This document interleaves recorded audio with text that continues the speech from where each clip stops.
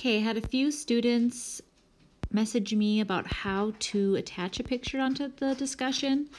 So I'm going to show you first how to do it in your web browser. So you will go to the discussion, you will write a comment in here, and then to attach your file, you'll click on this icon right here. You click there, and you'll take it from either take the photo or you'll use it from your photo library. And you'll just type in here. Hi Owen, that's the easiest way to do it.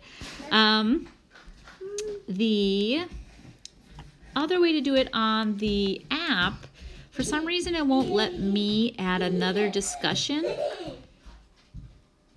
It won't let me add anything, but you'll press the add button up here, and then you should be able to figure that out. All right, let me know if you have any more questions. Bye.